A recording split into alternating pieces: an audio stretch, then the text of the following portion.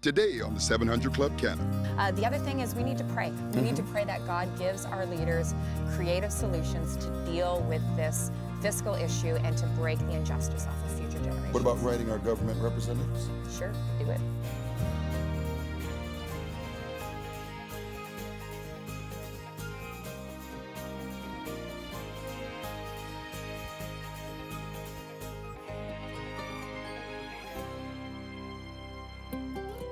Welcome to the 700 Club Canada. I'm Brian Warren. And I'm Lori Hartshorn. And we are so excited that you've joined us today. You know, we're joined by special guest and friend Faitine Grzeski today for our In Focus segment. And Faitine is here to discuss key issues for the upcoming election and how they relate to us. You won't want to miss that a little later in the show. So, Brian, it's so important, isn't it, that we vote, that we use our voice come this election? Well, this is a critical time, Lori. You know, when we look at the debt, when we see the things that are going on right now in the nation, and we look at some of the areas, and I'm talking about some very critical areas of right to life, and also, you know, looking at First Nations and some of these other areas. And taxation issues, yeah. And really looking at what we're going to hand to the next generation. That's right. We need to make our voice heard. This is going to be very critical for us. Yeah, so if you are free to vote, use your freedom. Right? You'll also see a powerful story of one woman who didn't let her past get in the way of a promising future. But first, there is no looking back at a life of pain for Tiffany. This is how she found a future. Take a look. Divorce is a heartbreaking event for any family. For Tiffany Flock, it was the spark that led her into rebellion. I was a daddy's girl, and so when my dad had to leave the home, I was just crushed. And then right after that, my mom started dating other men. I could remember seeing my mom hold another guy's hand. I went outside and just started screaming. It was horrible. It was so horrible. By the age of 12, Tiffany began to hang out with much older friends. First, they enticed her to drink, then to use drugs. Finally, they dared her to have sex. Here I am, 12 years old, and it was a dare from my friend. And so I was like, okay, everyone else is doing it, so why not? And so that's where it started. For the next several years, Tiffany partied to deal with her anger and insecurity over the divorce. By age 15, she was pregnant. And I was just like, oh gosh, I'm pregnant. And a lot of my friends were getting pregnant at that time. At that point, did you have plans to carry out the pregnancy? At first, to be rebellious towards my mom. That's how her and I were in a fight on the phone, and I was like, well, guess what? I'm pregnant. And she just flipped out. She was like, oh my gosh, you know, you're 15, what are we gonna do? Tiffany's parents took her to a clinic to have an abortion. It was afterwards that I ended up in the back seat of the car screaming at the top of my lungs because I was in pain, and it was just traumatic, and I didn't really understand what I just went through and what I had just done. 2 years later, Tiffany was pregnant again. I had been being promiscuous, sleeping with a few different guys. Tiffany didn't tell her parents. This time, she and her boyfriend went to the abortion clinic to end her pregnancy. I started having intense pain. I didn't know what was going on, but I couldn't even work because I was doubled over. It hurt so bad. And so my mom took me to the doctor, and when she took me to the doctor, we found out there was fetal matter still in me. And so like baby's arms or legs or something was still inside of me. Tiffany's pregnancy had been too far along for the type of abortion that was performed, so she had to undergo surgery to complete the botched abortion. The scene played itself out a third time 2 years later. Tiffany, now 19, was still on drugs and headed for her third abortion. The other 2 times I had been asleep. They had put me to sleep for the procedure, but this time I was awake, and I could remember hearing everything. It was the worst. Like, that was the most traumatic experience in my whole life. I could just remember hearing this vacuum thing, and all of a sudden I just felt my insides being ripped out of me, and I started screaming. I was like, ah! And the doctor was like, be quiet. The other girls in the other room can hear you. Tiffany and her boyfriend eventually broke up, but she was back on the hunt for another man to fill her void. During those years, what is it that you were searching for? Love. love from anything that would give me love. If there was a guy that I thought the physical, let's have sex was showing me love, where really it was ripping my heart out and tearing my soul apart. When a friend invited Tiffany to his church's singles group, she took him up on the offer, even though she considered herself anything but a church kid. It was just a bunch of single, 20-somethings, and they were just having a good time worshiping the Lord. And so I liked it, and I felt free. I felt free there. Tiffany decided to visit the Sunday service. That morning, a major change took place in her heart. I accepted Jesus right then, and I just started crying. It was like I finally was saved, but I knew that there was about to be a major, I have to follow the Lord. It was the most difficult season of my life because the longer I was sober, the longer I had to deal with who Tiffany was. Tiffany stopped partying, but had a hard time facing her past and the pain from her parents' divorce. I can remember being in the bed just weeping like a little girl, just balled up, and had my grandmother on the phone, and she's like, "Tiffany, whatever you do not give up." I just felt so lonely, but it forced me into reading the Bible. As Tiffany studied her Bible, she realized the gravity of her 3 abortions. A flood of emotions swept over her one Sunday in church. At that moment, I just broke. I was like, wow, I murdered 3 children. I mean, it was like I just got hit in the head with a brick. I just lost it and just started asking the Lord to forgive me. But it was reality, what I had done, that those 3 lives and their destinies would never come forth. I did struggle with guilt for a season of my life until the Lord set me free from that. And now, it just pushes me into intercession for life, that people would choose life instead of death. Tiffany found someone to share her life with. She and her husband Nathaniel are expecting their first child. I have the most amazing husband ever. Before, it was just out of me wanting to fulfill a desire of needing to be wanted or loved. And now with Nathaniel, it's just a gift, because I realize that Jesus loves me, and Nathaniel's love is just a gift for me. I'm not seeking after him to love me. What are your hopes for your baby? That it would be everything that God plans it to be. I want the fullness of its destiny to come forth. Since I've become a Christian, I've found the love that I've always been searching for. There's just a peace about me knowing that the Lord loves me. His word is a lamp upon our feet and a light upon our path, and I feel that as I walk every day. Lori, one of the things that really gripped me with Tiffany's story is, be quiet because the other girls can hear you. I know. And Brian, I met with a lot of women, both young and old, who've experienced abortion, and watching this story, I'm sure if that's you, you feel the shame and the pain that she felt. Yeah. And when Tiffany gave her life to Christ, she said it hit her like a brick, these abortions that she had. So I just want to say to you today, there is no shame at the foot of the cross. Amen. Jesus loves you. And he offers forgiveness. That's why he went to the cross. It doesn't matter. We're all sinners. It doesn't matter how we've chosen to go against God. He loves you, and he wants you to know that you can walk in forgiveness. But I know Tiffany needed to forgive herself first. Yeah. And that's part of God helps us forgive ourselves. Let me read a verse to you from 1 John 1:7. It says, "But if we're living in the light as God is in the light, then we have fellowship, we have a relationship, communion with with God and with each other. And the blood of Jesus, his son, cleanses us from all sins." It's a cleansing at the cross, and it's an ongoing cleansing. He continues and will always forgive you. So if that's you today and you need freedom, you need to learn to forgive yourself, I want you to call us 1-855-759-0700. We want to pray with you and agree with you that forgiveness is for you too. Let's do that right now. And you can write in your home, and if you've gone through that, I just want you to just hold your hands like this, clasp them together, and just say this: Jesus, I'm sorry. Lord, forgive me for my poor choices. I confess my sin. Now, open those hands. Father, I pray that even as those hands open, you would start the work of release.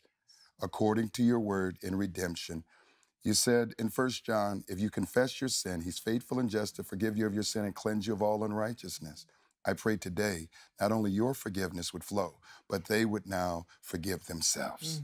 In Jesus' name. In Jesus' name. Amen. Amen. Well, If you've up done next, that, yeah. yeah, 1-855-759-0700. Call us. I really believe God did a work today. Yeah, most important thing.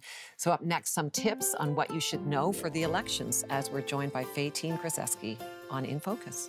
That's pretty cool.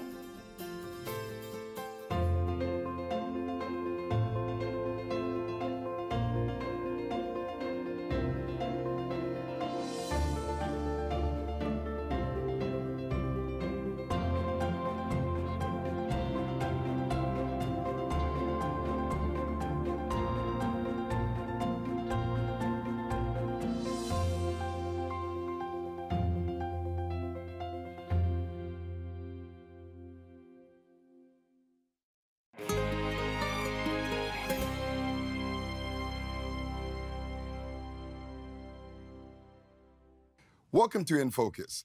With this fall's federal election fast approaching, we wanted to take some time to educate you on some of the major issues that are currently being debated in our nation's capital. And we're joined today by television host and activist Tiffany Flock, who looks at these issues through the Canadian Christian lens and has some insight into what they mean for us. Welcome back to In Focus, Tiffany Flock, my friend. Always a pleasure, always a pleasure. You know, when we look at this election, many are saying this is going to be a watershed moment for Canada. I believe so. And, you know, when we start looking first at the political climate and what's taking place, kind of give us a bird's eye view of what you're seeing right now and across party platforms and what's taking place. Well, there are so many issues, and I know you're going to be highlighting different ones in shows to come that are worthy of our focus and attention coming into this federal election. Freedom of religion, freedom of conscience, so much. But one of the ones that's really hijacked my attention is the federal debt. You know, recently I interviewed Christine Van Gyn from the Canadian Taxpayer Federation and learned that in Ontario, the marginal tax rate right now in Canada is as high as 53%. Let me break that down for you. What that means is when you include income tax, tax at the till, gas tax, and all the little hidden fees that kind of hit us throughout the year when you're renewing your driver's license, that type of thing, the average Canadian can be paying over 50% of their annual income simply to the government. So even if you don't work for the government, you work for the government. And that's money that's not going to food, it's not going to your future, it's not going to education, it's not going to retirement. And what I'm starting to see here is like, okay, we're spending $80 million a day right now just to service the interest on the federal debt. Brian, the last budget cycle that we had, we paid more to interest on the federal debt than the deficit. The interest on the federal debt was $24 billion. The deficit was about $19 billion. All of this money at the end of the line means we can't service our veterans in a way, our single moms. Social programs, First Nations kids who don't have clean drinking water. And so at the end of the line on this fiscal imprudence, people are being hurt. And not only today, but future generations. So this is a huge issue, this issue of deficit, and I would say radical deficit spending. And, you know, I think we have to reframe what it means as far as what the debt is currently, because I think so many times it's just hard, it's staggering. Some of the figures are around $700 billion. Put that in layman terms. Help us. Well, I'll tell you what you owe on that $700 billion. How about that? Okay, it hits personal. Be nice. Come on. You owe and I owe about over $18,000 of the federal debt. That's your portion. You owe. So at some point in your lifetime, you know, hopefully in the near future, hopefully we'll be paying this down quicker rather than later. You know, $18,000 has to come out of your pocket, out of your muscle time. You add the provincial debt on top of that, it's another $22,000. So your total debt portion, federal and provincial, is about $40,000 if you live in Ontario. If you live in Alberta, it's about $30,000. If you live in Quebec, it's about $45,000. Just for breathing. Yeah, just for breathing, just for being born, just for immigrating to Canada. And then if you're a household of 4 or 5, you know, just multiply it, right? And so this is what this all boils down to is more taxes. Yeah. At the end of the line, we are spending more of our life just working to pay taxes than to build a future and a family. So many times people say, you know what, but this is a fear monger and you guys are really blowing these things out of proportion. But help us to understand what economists say during a time of debt. What should we be focusing on? Well, first of all, I was shocked to learn that this is pretty new. This type of national fiscal behavior really only began in the 70s, where governments began to really, aggressively spend and run deficits year after year. When I was born, my portion of the federal debt was about $700. Now, as I just mentioned, it's about $18,000, maybe $19,000. And we just took a screenshot before you even came on the air. Yeah, about $19,000. Okay, so that's how quickly it's gone up in the last 40 years. Before the 70s, we're literally walking off our map every day. We are in a massive fiscal experiment, and that should cause concern, and it needs to be a conversation. Because it is affecting our children. Yeah, a righteous man leaves an inheritance for their grandchildren. Right now, we are not doing that in Canada. We're leaving a massive debt burden to our grandchildren, but we can change it, Brian, we can change it. Let's turn it now another direction. What can we do, and how could we begin to get involved? Well, okay. Voting our voice, letting our voice be heard? Sure, yeah, it needs to be an issue in the election. We need to elect governments provincially, municipally, and federally that are committed to balancing the budget and paying down the debt, and maybe even bringing forward balanced budget legislation. Like, why is it legal, to spend our grandchildren's money this aggressively? I'm just putting some thoughts out there. The other thing is we need to pray. We need to pray that God gives our leaders creative solutions to deal with this fiscal issue and to break the injustice off of future generations. What about writing our government representatives? Sure, do it. You know, when you look at this election, how should we be looking at voting and getting out? Because I really want a call to action right now. What would you say to that person that says, I haven't voted in the past, but why is it important now to be involved? It is so important. It is so important. The governments that we elect today are building our tomorrow, right? And we have a stewardship. We have a responsibility to the Lord, but also to future generations to steward this time well so that they are blessed and not burdened. And the minimal thing to do is to vote. Well, but people can check out formycanada.ca. There's other organizations out there that will help break it all down and make it easy so you know where to go. And simplify it and get involved. Yeah. Faitine Grzeski, my friend. Hey, it's good seeing you. Thanks for having me. Great catching up with you. You know, we want you to get involved, and make sure 700club.ca that you look at our website. We'll direct you into those areas where you could be informed. But we also want to make sure that we pray, but we make our voice be heard. We'll be right back after this. The pediatric ER doctor, she says, we're losing her, and I think she's going to pass. I'm crying out to God, but my faith just vanished at that point. I didn't have any hope. I didn't see a way out. We need to take our authority in the Lord, and when we do, we get rid of fear. The I Wills of God, the latest teaching from Pat Robertson, available now.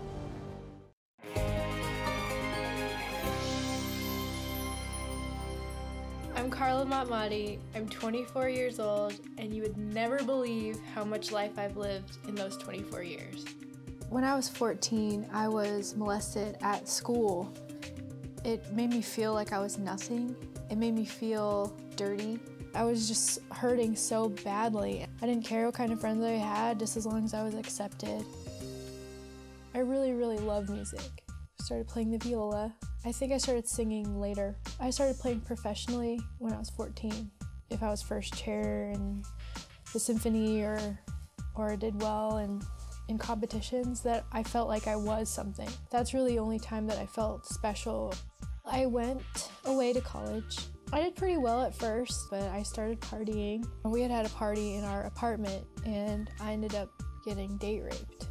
I honestly thought my life was over. Completely over.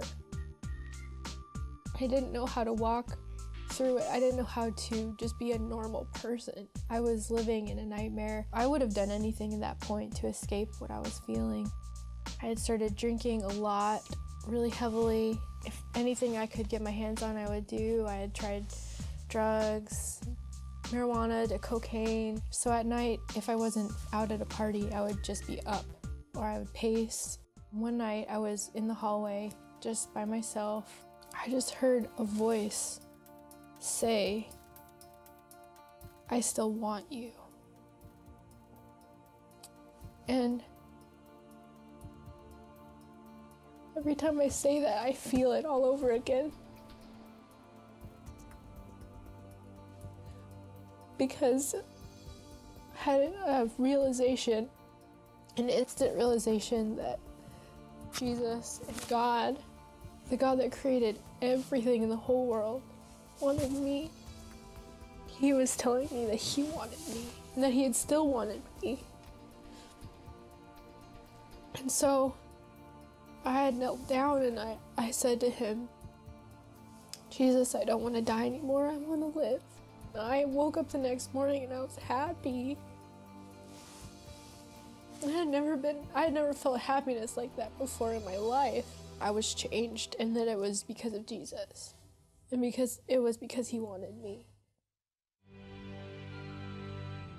I had completely stopped doing drugs and sleeping around and drinking and everything. I had met somebody who I thought was a really good Christian.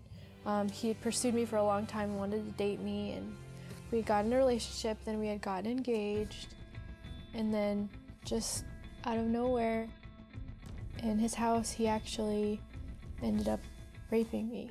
My initial way of dealing with it was to pretend like it never happened. I didn't know how to be that woman that it happened to a second time. For a little while, I really questioned God, because it would have been really easy to go back to drinking and to drugs after being raped a second time by somebody who was supposed to love me. And it had crossed my mind, but immediately I just knew none of those things ever worked, and the only thing that ever worked was Jesus. I would pray, I would just say, "Jesus, I need you," until the pain went away. And eventually, probably a year or so later, someone pointed out that I wasn't the same. I had realized that he had started healing me, healing my heart. I had a friend at the time who was traveling with Eddie James, and they needed a singer, and Eddie had heard a little bit about what I had gone through and wanted to try to help me out. So I went to audition to sing with Eddie James, and I ended up traveling on the road with him for 4 years. And after he had heard my testimony, he had me share my testimony at different churches and conferences and places. I love the way that Jesus loves me in my weakness. We give him all of our junk, we give him all of our pain, and he gives us joy and peace. When it's all said and done, when everything has happened, it's all done, that was the road. As bad as it is, as rough as it is, that was the path that led me ultimately to Jesus, and to knowing him, and to feeling his love.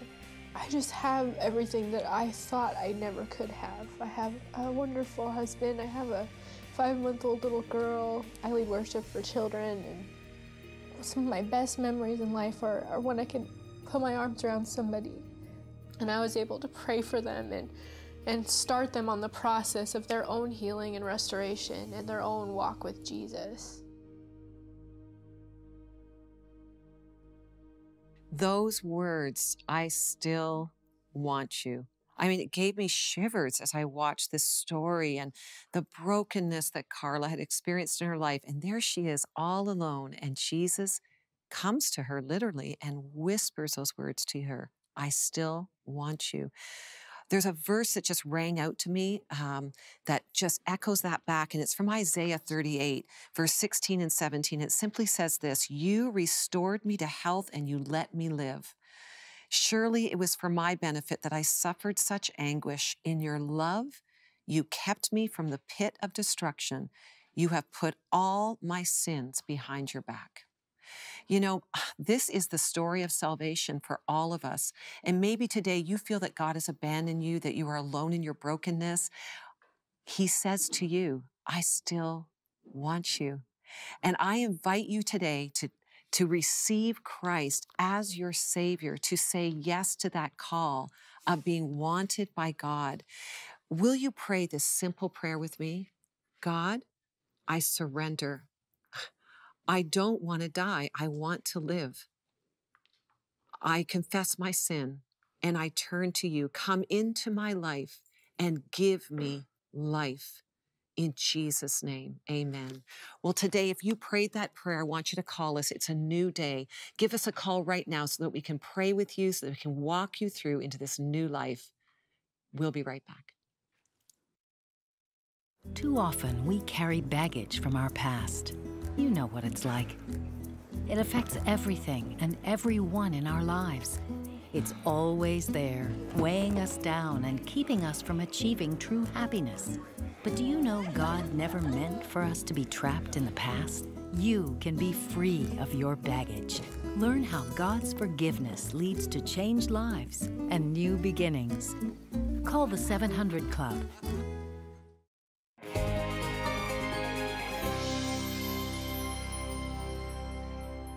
Great to have Fatine on the show today. Yeah, you know, she's so knowledgeable about what's happening and just really value her insight. Absolutely. And we welcome you to partner with us, and Fatine is on the air as well. Yes. We are proclaiming the good news of Jesus across our nation. Right. And it's more important than ever that we know the truth, what's happening in our nation, so we can respond properly. Absolutely. Would you be a partner with us? $20 a month or more if you're able. We'll send you this wonderful gift, the I Wills of God.